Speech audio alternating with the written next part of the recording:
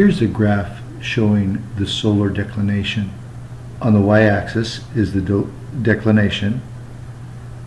It gets up to a maximum of 23.5 degrees north latitude. That's the Tropic of Cancer, the latitude of the Tropic of Cancer. And what that means is that on June 21st, the sun is directly overhead of the Tropic of Cancer.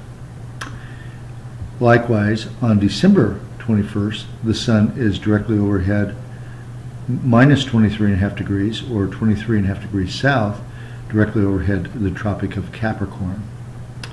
Here on March 20th, here we go, December starts out about December 21st, January, February, March, April, May, all the way through December again. On March 20th, roughly, the sun is directly overhead of the equator, 0 degrees, and that's the same with about September 22nd. Okay, so for example, if you wanted to know at what latitude the sun was directly overhead on May 1st, you can draw a line up to the graph where it intersects this blue curve, and then a horizontal line over,